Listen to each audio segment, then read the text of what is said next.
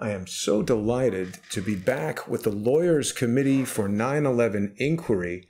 I am joined today by several members of the committee. Mick, welcome to the show. How are you doing today? Good, Jason. Thanks for having us back. We've also got Richard Gage. Richard, how are you?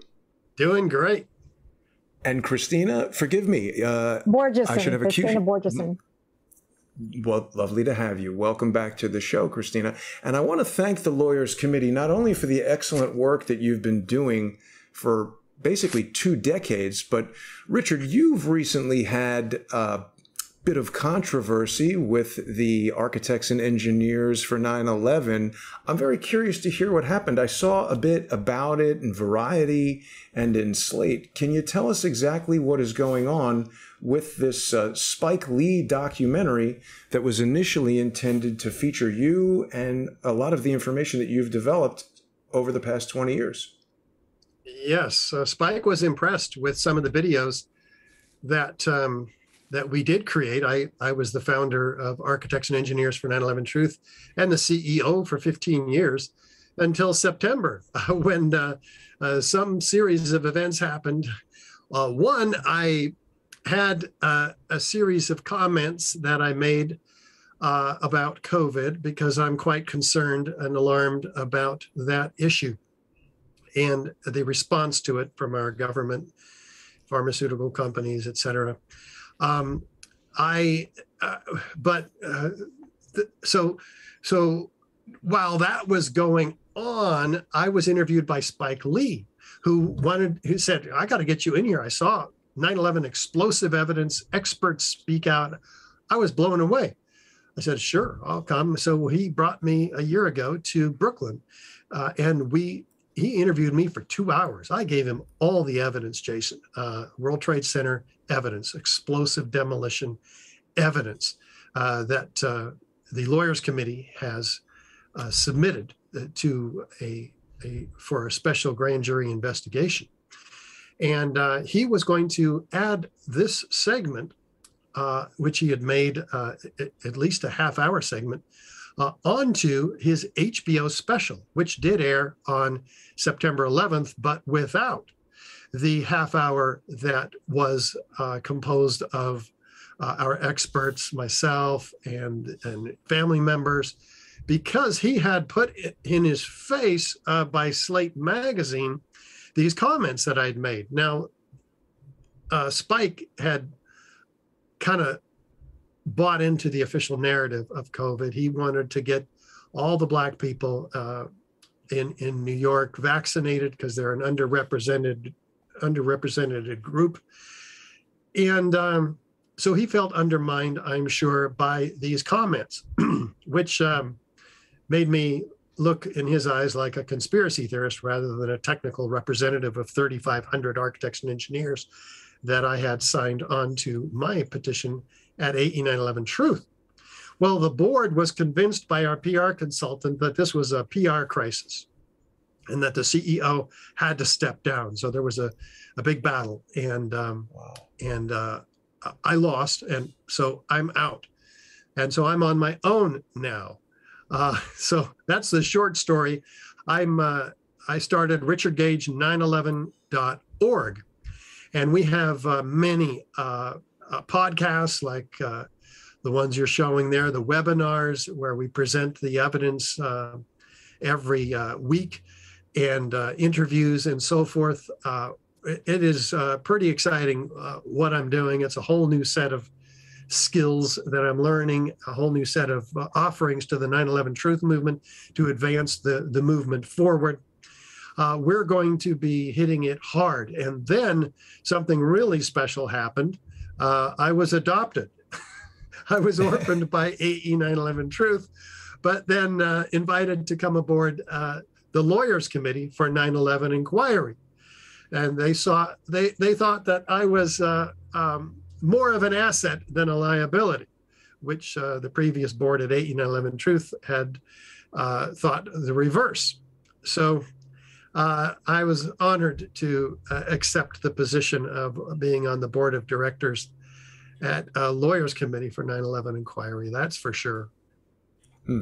Well, Thank you so much for sharing that story, Richard. And I'm sorry that happened. It must have been quite a blow on many levels, emotionally and otherwise. You've dedicated at this point so much of your life to the efforts of architects and engineers for 9/11 Truth.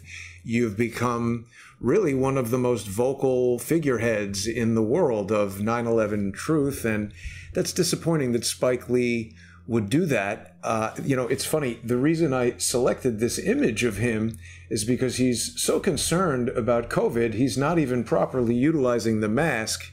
He is questioning science, and that is theater. So we got to be careful what we say here on YouTube. It's become an environment that's very hostile towards the First Amendment. But I want to talk more about what's happening in the world of 9/11 Truth, and specifically what the Lawyers Committee for 9/11 Inquiry is going to be doing moving forward. I know the last time we had you and members of the Lawyers Committee on the show here, there was a mandamus suit. It seems to be this ongoing effort to try to get the government to do what we, the people, expect it is intended to do, but does not do. It's pretty close, Jason. So that lawsuit, it's not never ending, but it is longstanding. The New York lawsuit started with our petition to the grand jury and to the U.S. Attorney in New York, federal grand jury. The U.S. Attorney refused to tell us whether he had or would deliver the petition to the grand jury. So we sued the U.S. Attorney in the Southern District of New York, federal court. The district court decided that we were basically right about the duty of the U.S. Attorney to give the grand jury the evidence of the crime we reported, which was the demolition evidence for the Trade Center. That's what we were putting in the petition. But the district court decided we did not have standing to enforce that mandatory duty. And so we appealed to the U.S. Court of Appeals for the Second Circuit, which is where the case stands at the moment. Oral argument is coming up January 21st. We'll put out more about that later when we know more, whether it's going to be virtual or in person, and the details about how folks can, watch or listen. And then we expect to get a decision a few months after that. We do expect, we're cautiously optimistic. We can't guarantee what a court will do, but we do expect to win that on some level. Excellent. And what is this case here, Mick? I presume Barr is William Barr. When we started, he was the Attorney General. Right. So he was named. We have a new Attorney General now, Merrick Garland. Long story, he was involved in another suit that we brought in D.C. regarding the FBI 9/11 Review Commission, which had ignored the demolition evidence. And we sued to compel the FBI to look at that evidence because Congress had mandated that they do that. To make a long story short, that suit went to the Supreme Court. The Supreme Court decided not to hear it, unfortunately for us. But before we got to the Supreme Court, the U.S. Court of Appeals for D.C. was reviewing our appeal. We got dismissed on standing in that case too, long story, but why family members at a minimum don't have standing in these cases still mystifies me. But during the D.C. Circuit Appeal, our judges, we had a 3-judge panel, our judges were disclosed, their names, and one of them was Merrick Garland. Huh. And so we had Merrick Garland on our 3-judge panel before he became Attorney General, while he was being considered to be appointed as Attorney General, while we were suing the DOJ, the agency would come to lead. And so when we discovered this, we asked for a disclosure from the Court of Appeals and Judge Garland. We did not get any. The court refused to give us a disclosure. And so we ended up losing that case on standing grounds without any real understanding of what Judge Garland's detailed involvement was. We do know he was involved with the panel when they decided to remove our oral argument. We had oral argument scheduled in that case, and then it was taken off the calendar. And Judge Garland was one of the 3 judges who voted to take off the oral argument. Long story, but that's sort of, we have another interesting case, if you wish to talk about it, on a Freedom of Information Act on the FEMA building study on the demolition. At your convenience, I'll tell you about that one. Sure. Why don't we have Christina weigh in, and then we'll continue with that story. Well, I think we should let Mick continue, and then when we get to the film part of it, because I'm the investigative director for the Lawyers Committee, so and I'm a relative newcomer, but Mick is our in-house legal genius. He really is. And he's the tribe's memory for everything going on in the legal department, which is what we're all about. You know, I mean, this is what makes the Lawyers Committee basically unique in the world, is we're the only organization that's actually taking the crimes, you know, we're putting them into petitions and briefs, and we're taking them to the courtroom. We're the only ones doing that. So yeah, go ahead, Mick. Yeah, I mean, in fact, you guys are doing, if I might interject, Mick, you guys are doing the work that we would actually want the Department of Justice to do, and instead they're stonewalling you. That's right. That's right. Thank you very much. We're trying to do the government's job without the government's resources, which is a bit of a challenge. But Christina has sort of given you a hint as to where our most exciting new project is going, which Richard and Christina can tell you about. It was sort of Richard's brainstorm. We then elaborated on it to the Lawyers Committee, and Christina is going to produce it for us because she is an accomplished director and producer for documentary films. So we have a new documentary film coming up, but I'm not going to tell you about that yet. I'm going to tell you about the last lawsuit, and then we'll let Christina and Richard tell you about the new exciting documentary, which happens to be called, just coincidentally, except I probably won't state it with precision, 9/11 Crimes, is it? Crime scene to courtroom. It's crime scene to courtroom. That part I got. So you'll hear about that shortly. But I'm excited to work with Christina and Richard on that. Short version, Jason, on the third lawsuit, we sued FEMA and NIST for records regarding the building performance study, which FEMA did, looking at the collapses of the Trade Center buildings. I represented David Cole, who was our FOIA guy at that time in that lawsuit, who had put in the request. Initially, FEMA told David they had no records and responsive to his request. Now, keep in mind, his request was, I just want to see the records of your data that you used in preparing this detailed study, which you have published. And their answer was, we have no responsive records. So you have to let that sink in for a minute. How can an agency that did a detailed study and published it have no records of the data they used in that study? So that, are we looking at the study right now, Mick? See what I can't. That might be it. Does it say FEMA building performance study? Yes.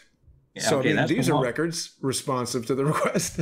Well, the study itself is a record responsive. So how could they say they have nothing? So that caused me to be concerned enough to get involved. And so we did sue. And eventually FEMA explained, well, we used to have the records, but we gave them all to NIST, another federal agency, the National Institute of Standards and Technology. So NIST could use them in their study. And we didn't keep anything. Not even a backup, not a hard drive, not a thumb drive, not a backup email. We gave NIST everything, but of course they didn't give NIST everything. That wasn't believable either.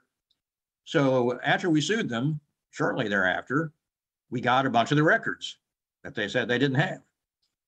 They produced them. But they withheld the key records that we really wanted, the most interesting and incriminating ones. And so we continued to sue, and we filed respective motions for summary judgment, us against the government. The interesting part about this case, which may surprise some people, is that the trial judge assigned it to a magistrate judge who examined both sides' motions and issued a tentative ruling that the trial judge is now considering to either approve or not. That tentative ruling was in our favor, and it recommended denying the government's motion for summary judgment, which alone leaves the government in a position of either losing or going to trial, neither of which they're going to enjoy.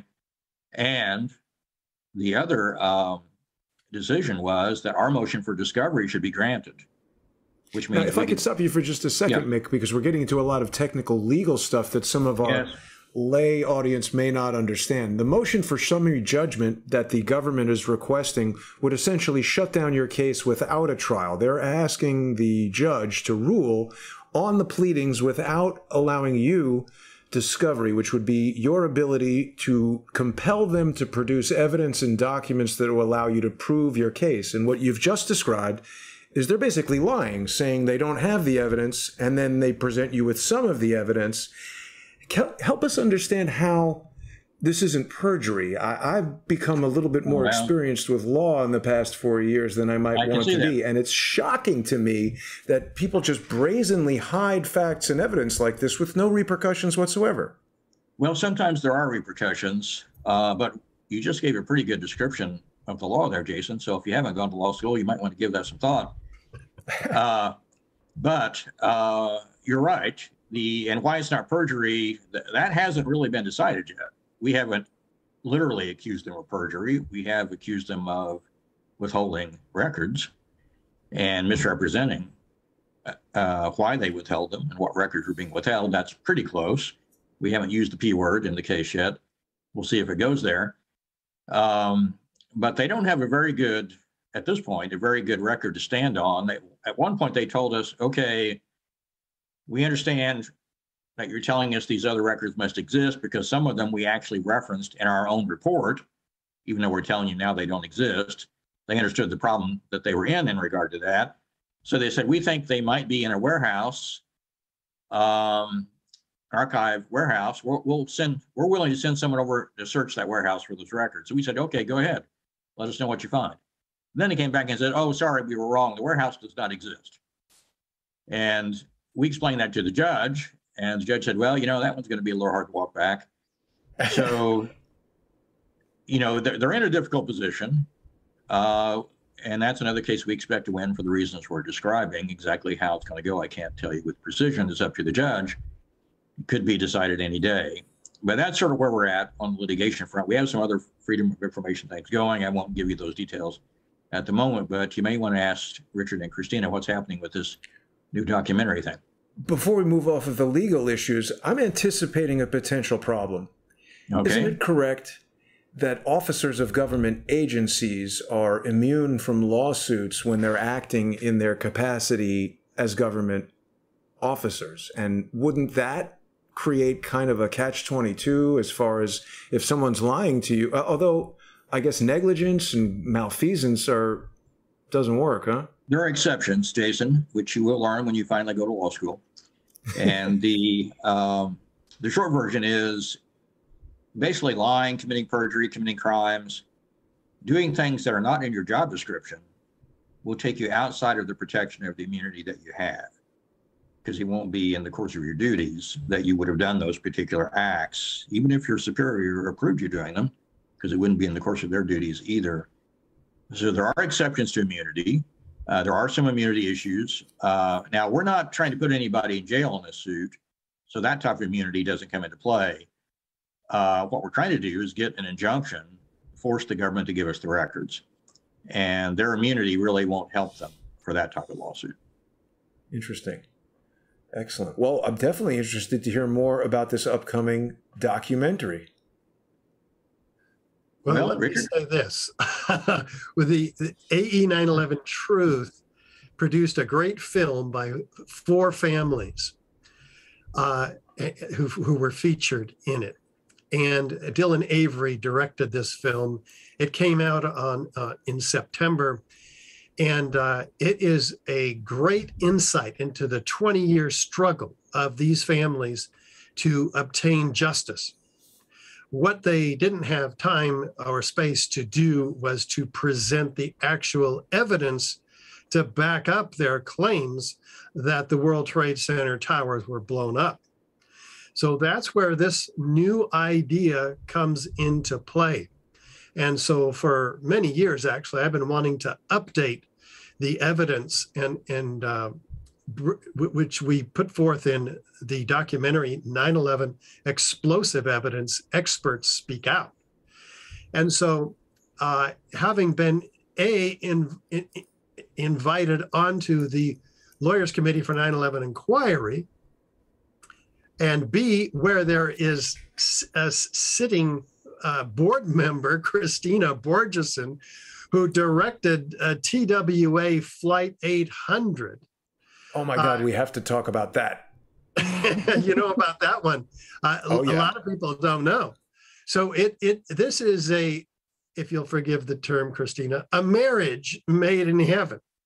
The combination of AE911Truth's primary researcher, speaker, with Lawyers Committee for 9/11, who's already assembled 60 exhibits of this powerful testimony, oral testimony, and eyewitness testimony and forensic evidence. Now with the director, Christina, we're just marching forward with this film. And I can't tell you how powerful it's going to be, because we're going to be looking right into the eyes of the grand jurors, because this will be submitted. Mick can tell you about how that works to them. And we'll be putting the public in the position of a grand juror to decide for themselves whether this evidence merits a real investigation, and whether criminal indictments may be forthcoming, and who might be a witness, those kinds of issues. So I'm ready to deliver this evidence in these bite-sized chunks, if you will, 10 to 20 minutes based on the components of evidence. And Christina has some incredible ideas about how to package this so that it'll be very, very well received and professional. Wow, that sounds very interesting. And you know, TWA Flight 800, it's come up a lot lately on CrowdSource the Truth. I grew up on Long Island, and I remember when the plane exploded in 1996, right in the middle of the summer, a pretty tepid day. It was interesting that an assistant U.S. attorney at the time, as Jack Cashel alleges, violated the law by handing the investigation over to the FBI, taking it from the NTSB. This is another one of these mysterious investigations where, just as Mick has described to us, the government is obstructing your progress. Seems remarkably similar. Christina, what can you tell us about any potential connections between TWA Flight 800? That's actually how I came to know the Lawyers Committee for 9/11 Inquiry, because I did this film with a physicist, Tom Stalcup, who had been reviewing a lot of the forensic evidence. And we got together and we managed to get half a dozen major whistleblowers to come forward, people who were high-level members of the original official investigation, to come forward and talk about how how their efforts were undermined. And what happened eventually, and including, for example, Henry Hughes, who was senior investigator for the National Transportation Safety Board at the time, and his job was to put the plane back together. He was in charge of that, anyway, they laid it all out. And what the other thing that we did was we brought these experts in together to talk to each other, because this investigation was highly compartmentalized. People were not allowed to talk to each other. And so when they came together and did a technical review, each person with their component, their piece of the pie, all of a sudden they realized, oh my God, yeah, explosives were involved here. And so we put this whole thing together, basically presenting all the evidence. And it was the people who actually handled that evidence and had the expertise to assess it, these whistleblowers. They came forward, and the film came out, and it was it was quite a shocker to the official source community, I'll tell you that. And they had a hard time dealing with it. But after that, I wrote with Hank. I was helping him write his affidavit that he wanted to submit to the Office of Special Counsel for review on how the investigation was undermined. And that affidavit is literally like a parallel narrative to the affidavit that the Lawyers Committee for 9/11 Inquiry submitted about the World Trade Center, the ordinance involved in the World Trade Center, the demise of the World Trade Center. Can you elaborate on that a little bit? How is it a parallel? Well, because there were earmarks of high-level explosives in both cases. Okay, in the case of World Trade Center, you had the molten steel, you had the eyewitnesses, you had the huge sounds, you had the seismic recordings, you had all that. You know, Richard can give you a longer list than I can, and so can Mick. But in the case of TWA Flight 800, right when the power went off in the plane, the radar records debris flying out of the side of the plane at a speed of Mach 4 or more. So an exploding fuel tank does not cause Mach 4 debris to travel at Mach 4. You had of course the eyewitnesses many eyewitnesses who saw something go up, and then they saw the explosion. And then Hank Hughes was saying he couldn't figure out if the fuel tank itself had exploded, it would have been a very localized explosion. But what Hank said was that the explosion was definitely very high pressure, and it was random. The damage was random throughout the plane, which meant it was a big explosion, very high pressure. And when he saw the radar tracking, and he saw that debris coming out at Mach 4, he said, yes, that makes sense. So the pieces sort of fell into place. We obviously had a medical forensic guy. We even had a forensic guy who was talking about, he came up with a new term. He called it interbody implosion, because he had one victim come in who was DNA swabbed, and then a separate victim came in, same DNA. And so how can two people have the same DNA? And it turns out they just happened to be testing the DNA on two pieces. These people, their flesh had been fused together. Oh, okay, that doesn't happen from a fuel tank explosion. But so anyway, so we did that film, and when I read the petition for the World Trade Center, I did, the hair on the back of my neck stood up. I was like, oh my God, this is exactly the same thing. And they used the same tactics to cover it up. I mean, what they did was the FBI came in because they said, oh, this might be a terrorist event. And the FBI takes over under all circumstances if it's a criminal event, not terrorist, criminal event. But the thing is that the National Transportation Safety Board by law is still allowed and should continue its investigation without hindrance from the FBI, which of course did not happen, because the FBI and the CIA, by the way, came in. They even did the simulation animation that was provided by the CIA, which is very bizarre. Yeah. That simulation, what they did, the way they did that was they recorded they took the eyewitness accounts from people who had heard the sound and then looked up. And you realize why that's good for them to do, because if you hear the sound and then look up, you've already missed the initiating event. It was the people who saw they saw this thing go up, exploded, they hear the sound because sound has to travel. So that's how they made that bogus tape. And we broke that down and debunked it. But anyway, it's the same struggle.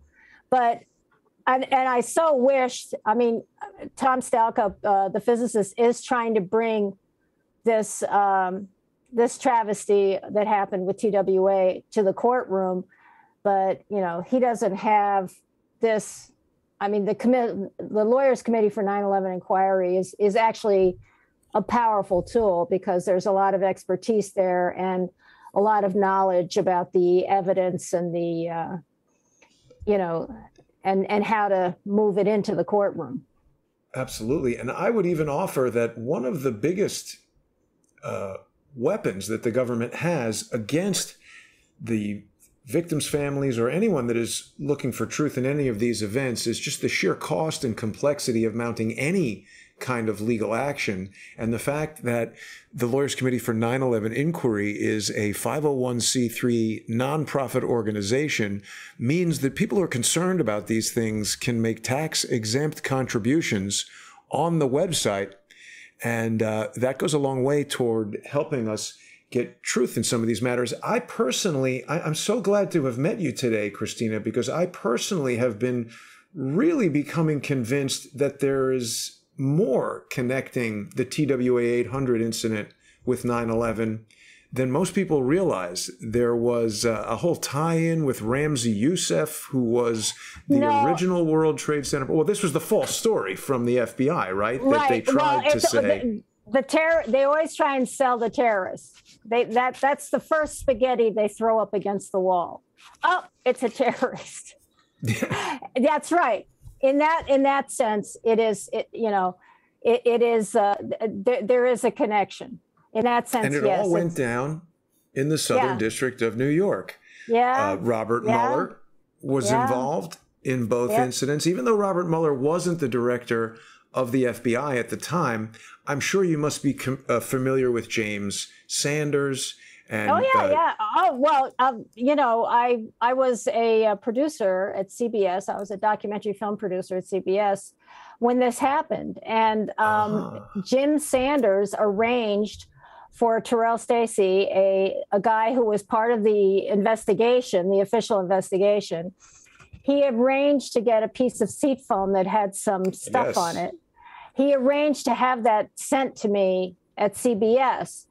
But Jim Sanders was being surveilled by the FBI. And so when he FedExed that piece for me, because I was going to do a 60 Minutes piece, it was tentatively called Trouble Inside the TWA Investigation.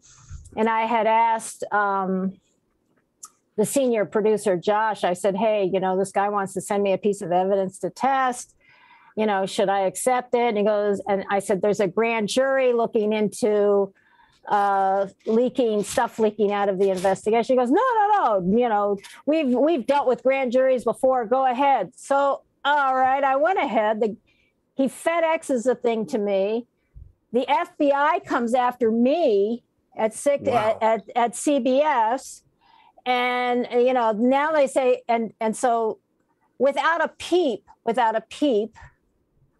I mean, I had to give the piece of evidence to my boss, and without a peep, she gave it right back. Gave it right back to the NTSB, and that was the end of my career. Wow! they protected me from the grand jury, but from being dragged in front of the grand jury. But that was it. I mean, I want people to appreciate this, Christina. You went from being an Emmy Award-winning producer at CBS to getting fired for just approaching this story. Now, that's supposed to be news that you're reporting over there at CBS. And for people who maybe aren't familiar with some of the details that we're talking about, James Sanders, I believe still is, married to a woman who was a TWA employee, Elizabeth Sanders. Yeah, Liz Sanders. Yep. And through her professional connections with people that she worked with, one of the TWA 747 experts had provided her with foam from one of the seats that contained residue from a missile. Yeah. Right. Now he was part of the investigation. So, and the law says if you're part of a federal investigation, if you're, an interested party is what they called him, and he had the right legally to have it tested anywhere he wanted to have it tested. Oh. But the FBI told the CBS, oh yes, that it was sent here. It was sent to me illegally, and that it had to be returned. So I mean, there were all kinds of shenanigans going on. It's quite shocking. I mean, if you read Henry Hughes's affidavit, you'd be shocked, and you would see the parallels between that and the petition that was written by the Lawyers Committee on the World Trade Center. So I mean, they have a playbook. There's a cover-up playbook, and you can. It's not hard to follow after you've been through a few of these investigations. It's pretty clear, how they do it. But the problem is, as Mick is, has detailed, in this interview that we're having, they lie. They hide information, and they do it, unfortunately, I feel, with no consequences. Mick has heard me jump up and down a lot about this, how I feel we should go after the individuals who lie and withhold the and because that's not their job to do that. That is not their job. Right. And it should be a crime. We pay them to. Pardon me, Christina. Let me interject for a moment. And while I'm interrupting you, let me give you a time check because I know you had a time issue. Oh, my God. All yeah. right. Okay. But Jason, you may want to talk to Richard more about the early episodes of the documentary, but Christina's getting into now what may come in the later episodes of the documentary because it's going to have two components. It's going to lay out the evidence and, as Richard would say, make the evidence come alive for what we hope will be grand jurors, and if not, certainly for the public in the place of the grand jurors. Yeah. But after we lay out all the evidence with Richard's help, we're going to get into the cover-up, the government. Yes. Cover-up. And that will also be in the documentary. Just before we release Christina, I'm sorry to interrupt, Yes. Mick, but you're right. We've got her late for her meeting.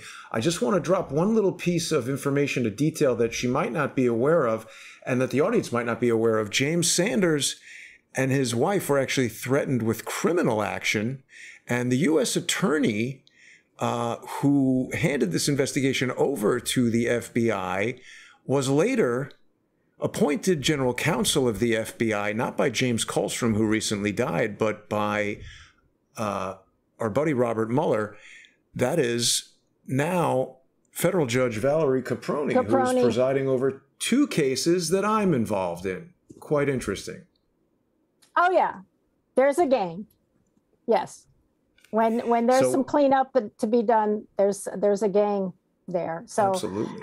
I'm sorry I have to bow out, but Richard will give you all the fabulous details, and it was a pleasure being on your show. Lovely to meet you, Christina. We definitely want to have you back and talk about this some more. Thank you so much. Okay, take care. Bye-bye now. So, Mick, Richard, please share with us the details of this upcoming project. Richard, I'll let you go. Okay, let's talk about it because this is the film that the 20th anniversary of 9/11 was made for. This is the first film that's going to package the evidence in precisely a way that not only a grand jury but the public can understand it legally. Mick will talk about what that means. What is evidence? What is this evidence? How should the grand jury be looking at this? For instance, they're going to see Building 7 coming down. No plane hit this building. This is the third skyscraper to come down on 9/11. It was hit. It was not hit by a plane. But nevertheless, at 5:20 in the afternoon, it drops like a rock straight down, uniformly, symmetrically into its own footprint in under 7 seconds. Now that's free fall acceleration. So we're going to have experts explain to the jury what that really means. That it falls as fast as a bowling ball falling from the sky. There you see it there. Well, wait a minute. It had 40,000 tons of structural steel framing in it. That means not one of those 80 columns gave any resistance. Where did they go? So they're going to have the opportunity to understand this graphically with expert witnesses, and they're going to also see the evidence of what happened to those columns in the form of molten iron flowing down the channel rails, as the firefighters say, like lava from a volcano. Well, guess what? Office fires, which is the official cause of this building's collapse, have never produced molten steel or iron. And yet there's abundant, overwhelming, irrefutable evidence for the melting of steel, the molten iron found in all the World Trade Center dust by the U.S. Geological Survey in the form of molten iron microspheres. The jury, the grand jurors are going to see this. They're going to have an opportunity to understand that they can't have come from any other reasonable source other than a thermitic event, and with incendiaries in the case of Building 7, extremely hot iron exceeding 2,800 degrees, the melting point of steel or iron. So they're going to put that together along with over at the Twin Towers, a laterally ejected structural steel sections weighing 4 and 8 tons, ejected 600 feet in every direction at 80 miles an hour. And they'll hear from the physicists how that doesn't happen in a gravitational collapse. And so this is a very explosive event with enough energy to hurl each of these, like it could hurl a 200-pound cannonball 3 miles. This is a lot of energy, and there's thousands of these. They're going to hear from the first responders themselves, from the oral histories, 156 first responders on tape talking about explosions, seeing explosions, hearing explosions, seeing flashes of light, many of them, throughout the building at various points, but all before the collapse of this building. Well, explosions are not a part of the official story, except for in the lobby where they say there were some explosions due to jet fuel, which is ludicrous on the face of it. But they're going to see the seismic evidence also, where there were explosions detected near the time of the building's collapse, actually before, several seconds before the beginning of the collapse is what the seismic data shows. And actually several seconds before the planes hit the towers as well. So this is just amazing evidence, all available at Columbia University from their seismic observatory in Palisades, New York. I'm just getting warmed up to tell you here what it is that they're going to see. But what's of greater import than this, because I've provided this evidence over the last 15 years, now it's going to be packaged by the Lawyers Committee for 9/11 Inquiry. And Mick can tell you more about how that works. Mick, take it away. Well, the short version is we do want to make this evidence come alive and be understandable, not just for a grand jury, which we hope we'll be seeing. And in the way that would work, Jason, is we would submit the documentary episodes as supplements to our grand jury petition, as formal supplements, file them with the U.S. Attorney, intended to be given to the grand jury as our primary petition. The same obligation, legal obligation on the U.S. Attorney will exist to hand that evidence, which is a supplement to our petition, to the grand jury. And, you know, we're working through the Second Circuit appeal, hoping to get to the point where there's going to be a court order saying, give all of this to the grand jury. So we're hoping literally to have the grand jury watch the documentary as a user-friendly explanation of the evidence. We've also offered to come in and collaborate essentially with the U.S. Attorney and present this evidence in person to the grand jury. The U.S. Attorney has not taken us up on that offer at the moment, but we hope that he will, or she will, as the case may be when the time comes. So that's, we want to make it user-friendly. And I used to teach mathematics before I became a lawyer. I've been a lawyer for 30 years, but I taught math for 10 years. And between Richard's skill at essentially making this science popular, which he's done a great job of over the last 20 years, making it user-friendly for the audience, I want to bring my training as an educator. I got my master's in education, and the equivalent of a specialist degree, didn't actually get it issued, working on a doctorate when I got distracted with becoming a lawyer. And I hope to use those skills with Richard and with our team at the Lawyers Committee to make this a very user-friendly presentation of technical evidence. I mean, technical evidence can be a challenge for a layperson and for a judge, to be frank, and for some lawyers as well. And so we want to put our mutual skills together to make this really understandable in a user-friendly way. And one of the concepts here you just showed, actually, with the video of the Building 7 collapsing, which is, a picture is worth 1,000 words and a video may be worth 100,000 words. And there aren't many ways, in fact, I think there's only one, to explain how that Building 7 collapsed in the way that you just saw it. And so we want to help folks see the visual evidence. But then there's the more technical, like the sulfidation of the steel and the high temperatures observed and the molten spheres. And how do you get those things? How do those things come to exist?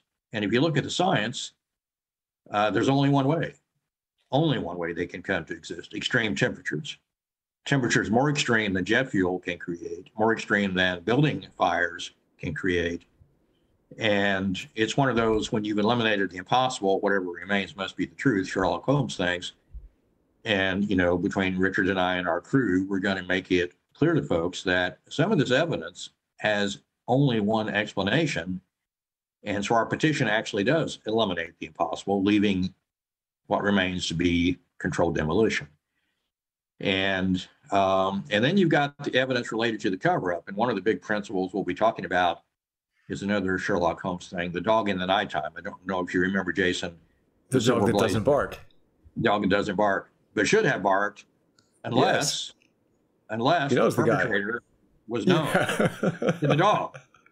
Okay, and so Dr. Watson dutifully asked, is there anything, Sherlock, you want to draw my attention to? Sherlock says, well, the curious incident of the dog in the nighttime. And Watson says, well, the dog did nothing in the nighttime. And Sherlock says, that was the curious incident. And why? For the reason we just said. And so what has this got to do with the World Trade Center and the evidence and the government cover-up? Well, Richard has been putting out this evidence, including, and not just Richard, but Kevin Ryan, Stephen Jones, go down the list, David Ray Griffin, for 20-some years. And what has NIST done to investigate it? What has the FBI done to investigate it? Why haven't they attempted to duplicate the finding of nanothermite in the World Trade Center dust that Kevin Ryan and his colleagues published? And why haven't they looked at the extreme temperatures that Richard has so eloquently articulated that has only one explanation? So what we're talking about here is, it's not a literal dog, but it is a watchdog. The FBI is supposed to be a watchdog. And NIST, of sorts, is one. They are given the duty by Congress to look into these collapses of buildings. So why aren't those dogs barking? Okay. And you have to think about it. They're not barking because, well, maybe they know the perpetrators. And so that's part of the ongoing investigation. We're trying to connect those dots, and you're going to get more about that in the documentary. I think the other thing that dogs generally don't do, Mick, is to bite the hand that feeds them.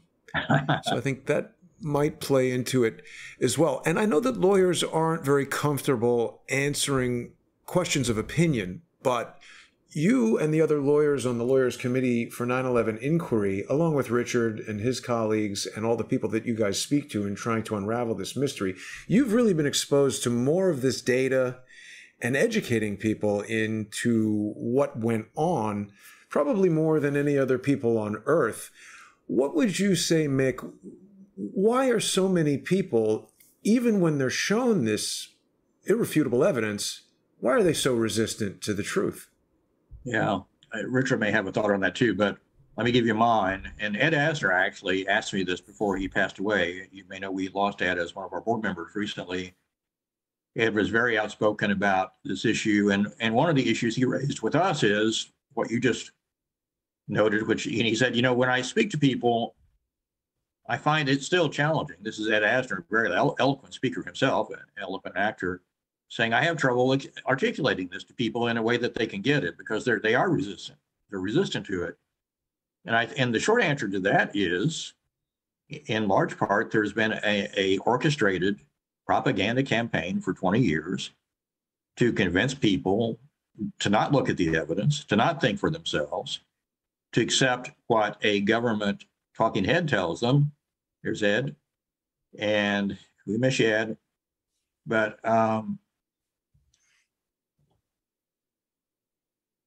it's a challenge, and people need to realize that you're being propagandized on major issues. It's not just 9/11. Look at global warming. We had a propaganda campaign that was modestly effective for a long time that has unfortunately put us at risk of catastrophic damage now from climate change, because the industries responsible for it tried to, convince people by using millions of their dollars that it wasn't real. And now we know it's real. And now we're going to suffer the consequences of their propaganda campaign. Look at the tobacco industry and the propaganda campaign they did for years to convince people smoking wasn't harmful. Well, 9/11 isn't any different. It's another one of those propaganda campaigns. And it's caused people to be resistant. And what Richard and I and our colleagues are trying to get folks to realize is this is one of those things you need to think for yourselves on. You need to look at the evidence yourself. You need to decide it for yourself. And that's what I did. And that's why I'm here. This isn't helping my career to speak of, to be with the 9/11 Lawyers Committee, but I'm here because the evidence convinced me. I'm not a big Has it harmed your legal career, Mick? Has it harmed your career? Well, I don't know that it has. It's hard to know. I'm still getting whistleblower cases, but of course, whistleblowers understand this problem. But because I'm now a whistleblower, Richard is a whistleblower, Christina is a whistleblower, and Jason, you might be one too. But what I did was when I tripped over the evidence, I tripped over it by walking into a meeting in an environmental group I was representing to try to save the forest. And somebody had just watched David Ray Griffin, and I think probably Berkeley, and they said, something about bombs placed in the buildings. I said, what are you talking about? And then I got sucked in because they said, well, the buildings fell down at the Trade Center not because of the planes, because of explosives. David Ray Griffin has blown the cover off of it. And I said, I probably mentioned a few expletives at that point because I knew what that was probably going to mean for me as someone who follows the evidence. And I started following the evidence. And, here we are 20 years later, or however, 15 years later, however long it was. Kevin Ryan, who happened to be living in Bloomington, Indiana, where I live, educated me on the science. And, here we are. Well, Jason, Christina is particularly interested in cutting through the resistance of the grand jurors because they're people too. And she specializes in bringing a story because stories work better than evidence. And in this case, she wants to wrap this story, this evidence with a couple of personal stories. In this case about Mick, who is a whistleblower attorney and who specializes in helping people who are fighting big government and big corporations. But he's a person. There's things that drive him, desires for justice, for instance. And myself, I was just particularly angry that we've been lied to on a colossal scale, a global scale, kind of like the current disease going around. We just continually get lied to. And so this just boils my blood. And so my prime motivator is to take action, to wake people up. Help them realize they've been fooled.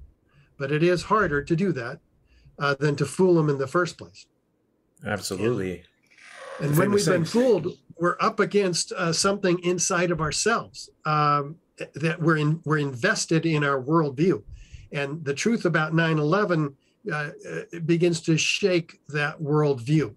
And so a lot of people won't therefore even look at the evidence, even when you ask them, though half the people will, when you ask them, did you know a third tower fell on 9/11?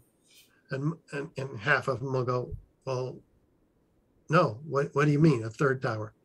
I would know if the third tower fell, but they didn't. And I didn't either. And most architects and engineers didn't and don't. So I was quite shocked to learn that. And it began to shake my worldview as I realized, well, okay, that was a controlled demolition. It looks just like the old hotels in Las Vegas. Right. And the Twin Towers, when they came down, they look like a very explosive demolition as opposed to Building 7, which is a very implosive demolition. Well, by the time you look at all the evidence, you're faced with a question that you wish you hadn't started the march. And that is, okay, if these are controlled demolitions, who's responsible? Right. How did they get away with it? Why is the media censoring it? Why aren't the architectural and engineering industries all over it? After all, architects are responsible for the fireproofing for buildings, and the fireproofing is what is being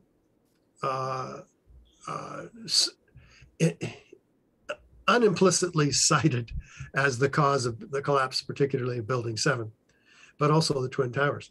So the architects are just saying, oh no, that's an engineering problem. We'll let the engineers handle it. The engineers are controlled by the American Society of Civil Engineers, which was responsible in the original cover-up with the FEMA reports, originally before the FEMA reports. And so anyway, we don't want to stop and realize that our government who's responsible for our safety. I mean, we pay them to do that. We put them in place to do that. Our forefathers did. And all of a sudden, we realize that they've been taken over. It's a cancer in our own government by domestic and foreign corporations who have much to gain from 9/11, which we can get into another time. Yeah, well, I'd like to, if I may, Richard, I'd like to point out a very thoughtful and creative treatment that I believe was created by you or perhaps the Lawyers Committee. You've got 3 beams of light where there would normally be only 2. I presume someone has Photoshop digitally added the 3rd beam to represent Building 7. Is that correct? In this case, this picture is an actual 3rd beam, which was 4 searchlights. This is an idea of Barbara Honegger, and she and I put this project together, I guess about 10 years ago. And those 4 searchlights were on a pickup truck strategically placed for this photograph to be taken. So it looks just like the other beams. It represents Building 7, of course, the 3rd beam. Yes. Yes. Very thoughtful. And, you know, I would like to ask you, Richard, because, again, you have been around the country and around the world really lecturing about 9/11, interfacing with so many experts in so many different fields, whether it's architects, engineers, firefighters, filmmakers, documentarians, journalists, lawyers, everybody. What would you say in your 9/11 Truth career was the most substantial moment in terms of waking somebody up to the truth? Well, I guess it had to have been Spike Lee, because that was a deeply emotional experience on his part. When I was standing there for 2 hours, I was sitting, giving him the evidence one-on-one. I mean, he was in tears. Wow. He was deeply moved. And so I knew that he was actually sincere, and that this was quite a tragedy. See, he wears his mask in the correct way. Have you spoken to him since the falling out over the documentary? No, but I did send him some additional evidence about the disease that's going around and what's in the cure for that disease that is being so suppressed by the media. I don't know if that's going to be helpful for him or not, but I'm surprised by his position as you've described it, because he's such an activist for, Black rights and tries to educate people in terms of Black history. And it's just stating facts to speak about the Tuskegee experiments and various medical experiments that have been done on the Black community. I know we don't want to take the conversation in that direction, and I don't want to get this video removed from YouTube, but it's a very curious situation that arose with him. I'm sorry you had to endure that. Thank you. It was one of the toughest moments in my life. Go ahead, Nick. Sorry, Richard. Just add an external perspective. I was not involved in this communication between Richard and Spike. Looking at it from the outside, it looks to me, because what happened was they didn't just edit Richard out of the piece. There were family members in that piece who weren't saying anything about COVID. They were talking about 9/11. There were other scientists in the piece doing the same. The piece could have been edited, and still could be edited, if they're just concerned about Richard and his position on COVID. It could have been edited to make the point that was intended to be made, that I think Spike probably grasped. As Richard points out, he probably grasped it. And so I think this decision probably wasn't Spike Lee's in terms of how this was handled. That's my guess. I think it was another example of this broader propaganda campaign to discredit anyone. In this case, it was going to COVID, but the purpose was, though, to squelch a 9/11 piece. Yeah. And I think it was tactically done. It achieved the propagandist objective of, again, squelching a 9/11 piece that was just talking about the evidence. And, and that piece, Spike's still got the film. Somebody could still put that piece together even today. And if they, want to edit Richard out, they could do that. I'm not recommending they do that, but they could, and they could still show the truth about it. So there's more here than just Richard and COVID going on. Absolutely. And I think it's a generous and diplomatic explanation that you've offered. I would counter by saying it's my opinion that Spike Lee has reached a level in his career where he is an auteur who has the ability, particularly with HBO, to demand final cut. And I would not absolve him of culpability as readily as you have, but I appreciate that sentiment. The other thing that I found here from the Anti-Defamation League, which I really found reprehensible, they're talking about Richard and specifically this debacle with Spike Lee. And although the article does say that, Richard is a prominent, according to them, conspiracy theorist, which what does that even mean? It talks about him founding the architects and engineers for 911Truth. They're generous in their description, saying that Richard doesn't have a history of explicit anti-Semitism, but we're still going to bash him anyway.